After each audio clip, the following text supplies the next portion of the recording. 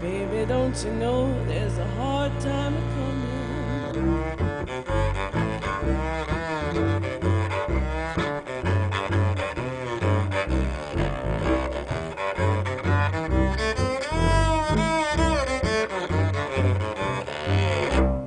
I guess it was about 4 or 5 years ago. I was playing with a banjo player named Morgan O'Kane, and I came here as part of the Morgan O'Kane band.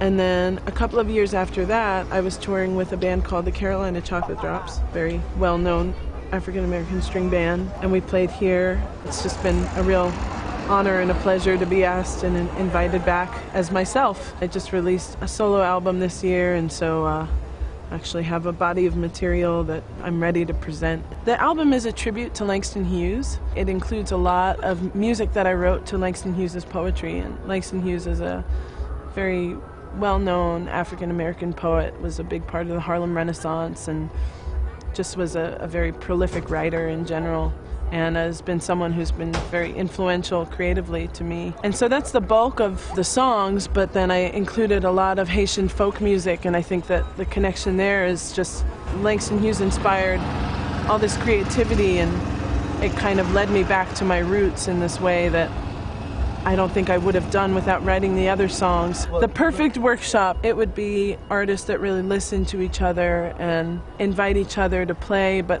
also artists that know when to not play.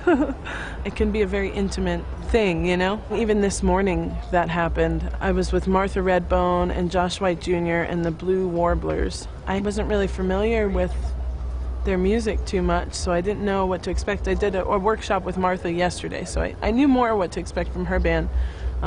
Josh White Jr. just on the guitar, Blue Warblers, kind of Appalachian old-time string band.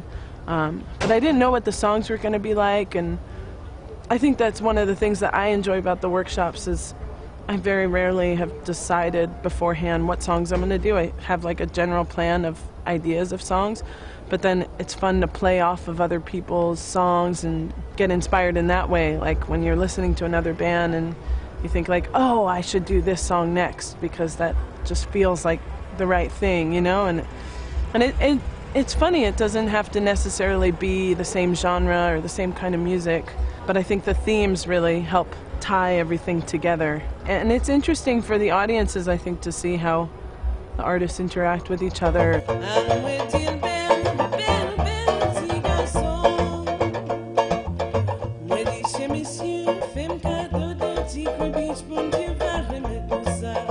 I think it's such a big operation, but it's run so smoothly. It just feels like everyone knows what their job is and everyone knows who to ask or where to go, or, you know, it just feels really easy to be here. You know, as an artist, I think there are other experiences that I've had and many other artists have had that kind of feel like, what are we doing? Where are we going? Who do we ask? And here everything feels very streamlined, and so it makes everything else easier, you know? Then you can really be creative and feel free and comfortable. Don't you know there's a hard time a-coming? I can feel it in my soul.